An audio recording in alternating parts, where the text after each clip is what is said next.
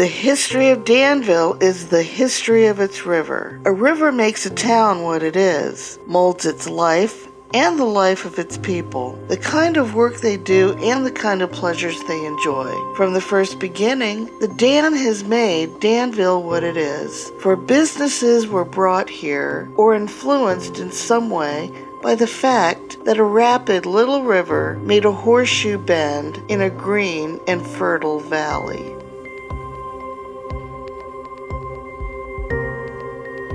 The Dan River region has been home to a variety of different people, all with different motivations, cultures, and lifestyles. All of these people have flocked to the river as a source of food, water, trade, and industry.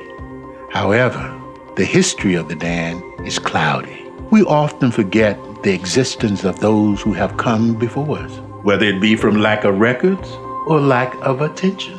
We let the river of history run its course without thinking of the various tributaries and streams that have contributed to the greater whole.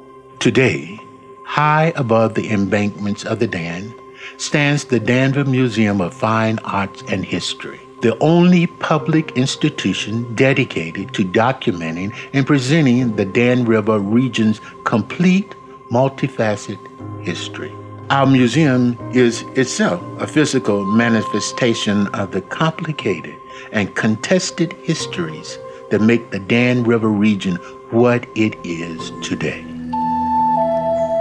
Prior to European arrival in the Americas, various groups of indigenous people who favored the fishing and trading opportunities that the river provided them occupied the valley of the Dan. Descendants of the Saponis, Tutelo, and Monacan people are still present in the region today. Later, European colonists would arrive and settle along the Dan for these same reasons, bringing with them enslaved people and forcing the indigenous population further west. These early colonial population grew around Winds Falls, a ferrying point on the Dan River. As the tobacco plant grew into a tremendously profitable cash crop, so grew the colonial population, enslaved and free. Danville prospered as a market town for this important early trade. Hearth and Home, Danville's Gilded Age of the Golden Leaf, presents how the production of tobacco built significant wealth for the city in the late 18th century. The museum is also home to the Schofield Textile Collection, which holds a legacy of American Southern textile. This collection offers a case study of Dan River mills, which informs a deeper understanding of how the rise of textile fueled segregation and white identity in Danville. Perhaps most famous among Danville's historical narratives, our current building is located at the former home of Major William T. Sutherland, where it served as the site of the last executive proclamation of the Confederate States of America. In our exhibit Between the Lines, you can explore the development of the Confederate government and the effects of the Civil War on Danville and its residents, including how the city housed hospitals, prisons, and finally the President of the Confederacy, Jefferson Davis.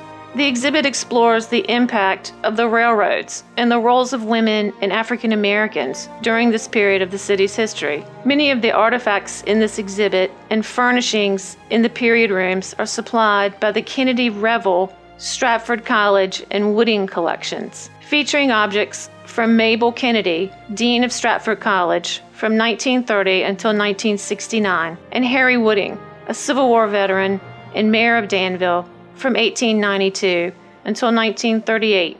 The museum has numerous portraits of Sutherland family members and prominent local citizens, most by renowned artist William Garl Brown, as well as two fine paintings by Belgian artist William C.A. Frierichs that belong to the Sutherlands.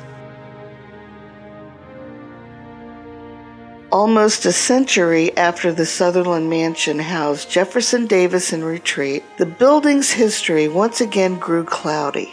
It played an important role as the stage for Danville's long struggle for desegregation. The museum became the location of Danville's whites-only Main Street Public Library. For almost 80 years, Danville's African-American citizens had faced the injustices of Jim Crow, following a racially motivated massacre perpetrated by white citizens, but dubbed the 1883 riot. African Americans had been excluded from leadership positions in government and had their civil liberties significantly curbed by local segregationists. In 1960, African American students began a series of sit-ins to desegregate public institutions in the city, using the old Sutherland House as their vehicle for change. 3 years later, in the summer of 1963, Danville's African American citizens engaged in a series of marches through the main streets of the city. Bolstered by the Danville Progressive Christian Association, an affiliate of Martin Luther King Jr.'s Southern Christian Leadership Conference, as well as the Student Nonviolent Coordinating Committee and the National Association for the Advancement of Colored People, Danville's African American residents stood up to the local authorities and demanded equality. The movement, Danville's Civil Rights, is an exhibit outlining the bravery and leadership displayed by the movement's participants and documents the violence and legal resistance they faced for their actions. In retelling these histories and more, the museum features exhibits on the Civil War, Danville's tobacco and mill industries, the Civil Rights era, and famous Danville residents, Wendell Scott, Archie T. Gammon, and Emmett and Edith Gowan. The Hall of Fame was established by the museum in 1974 to recognize and honor citizens of Danville and Pittsylvania County whose achievements have been outstanding. Danville native Camilla Williams revolutionized opera and shattered racial barriers as the first African American woman to receive a contract from a major United States opera company.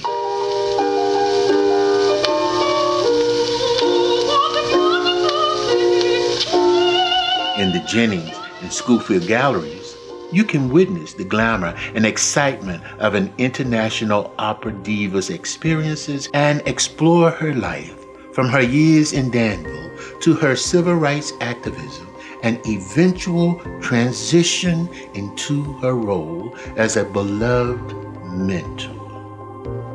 The museum also serves as the region's premier art museum and holds an extensive 20th century art collection.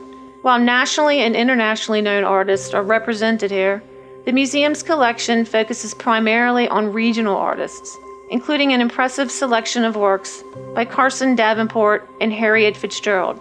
Regional artists Paul Bond, Jane Appleton Bond, Maud Gatewood, and Robert Marsh comprise part of the later 20th century collection. The museum continues to add to its collection due to the generosity of patrons and exhibiting artists, and displays works from the collections on a rotating basis. Today, the Danville Museum of Fine Arts and History prides itself on its tradition of inclusivity and seeks to reflect the histories of all who currently call the Dan River region their home. If history is a river constantly changing, then it is perhaps up to us to decide the future of Danville's legacy. To achieve this task, we invite you to join us and discover for yourself the conversations started by each collection.